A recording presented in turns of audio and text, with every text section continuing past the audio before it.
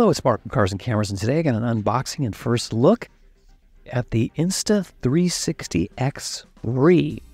And this is a 360-degree camera, and it allows you to, well, you can pick out the frame that you want when you shoot, and we'll talk more about that later.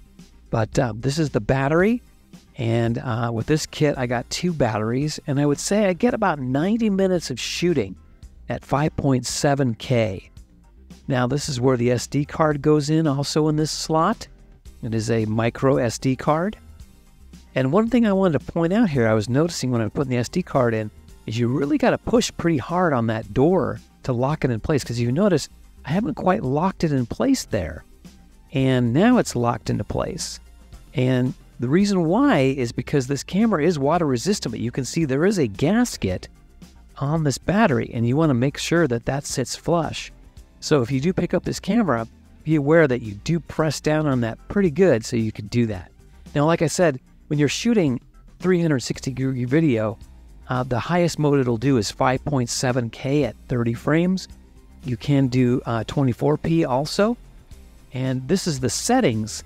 And one of the things that I want to tell you about is what I found is by default, the sharpness is set all the way to the highest setting.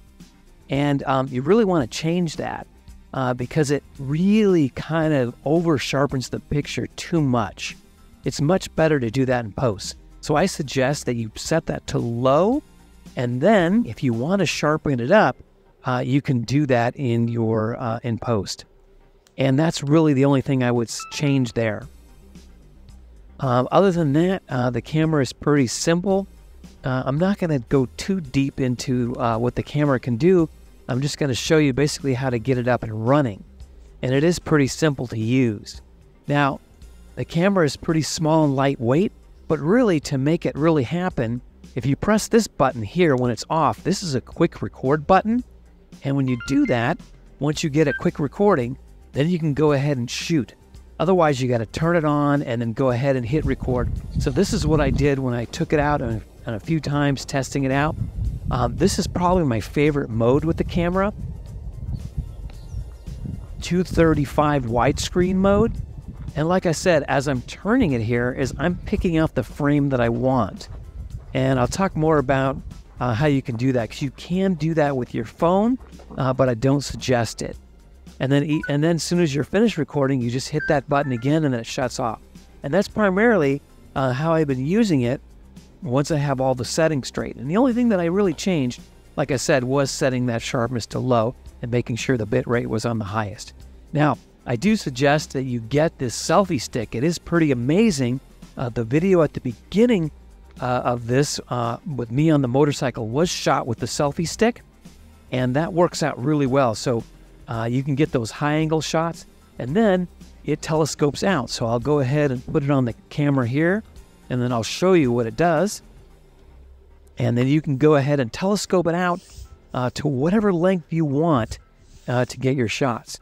Now also, when you hook this up to your phone, you can kind of preview the shots, but you can't preview them in 5.7K. Now you can see here, I had the thing telescoped all the way up here with the car, and it gives you a really cool angles. You can see it almost looks like we're hitting the ceiling of this parking structure. So you can get some pretty cool angles. And of course there, all the turning of the lenses, 360, well, I'm doing that all in post. So Insta360 does have an app for your computer, and that's what I recommend using, because when you use the app, you can pick the 4K settings when you go ahead and shoot. Now, the settings that you have on the camera is you have the star lapse, you have the burst, you have the interval, you have the HDR photo, you have the regular photo mode, you have the regular video mode, you have the active HDR mode, which I don't recommend using. I'll talk more about that. The time shift, the bullet time, the loop recording. And here's another shot. Now you can see I've kind of got a kind of wide angle, kind of fisheye. But watch this. In post, I can just go ahead and crop in. Now I did this with the Insta360 app, so I can go ahead and crop in. And when I do that and I pick the right angle, then I get that where it's not looking so fisheye and so wide angle. I can kind of get the framing that I want. And that's what's really cool about this. It does take some time because, like I said, you're going through all these different modes. Now, I will say it is exporting 4K, but I think it's really kind of upscaling it from probably 3K. I don't think it's quite 2K, but I think it probably is something around 3K, and then it's upscaling it. Okay, so now we're going to take a look at the Insta360 Studio app. And you can see here we're in 16:9 mode. And basically, I've already created this clip. And basically what you do is you stop and start it, and then you drag the mouse pointer here.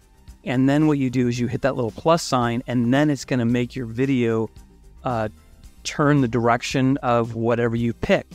And then you can create more points. So in this particular video, I have, it's moving all around, but you can see it's pretty cool.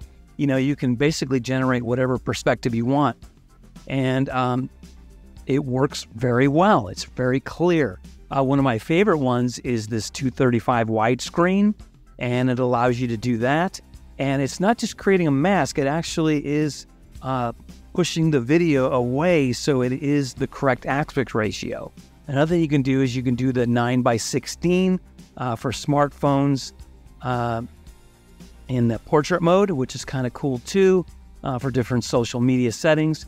So that's great. And what I really like about this is when you use the Studio app, you can pick the 4K settings and you can export in ProRes and other H.264 and H.2.65 settings. So you cannot do that with the app for the iPhone or the Android phone. And another thing too is I do suggest that you get, mine came with that nice little cover there because these lenses, they scratch pretty easily and you're going to see it because it's such a wide angle. Also, mine did come with an SD card. You want to make sure that you use at least this type here. You can see at least of like a V30 for the 4K, at least that spec so you can get this working correctly. So guys, there's my kind of basic overview of the Insta360 X3 camera. Be sure to check back to my channel for more videos on this and other cameras. Be sure to like, share, and subscribe, and have a wonderful day.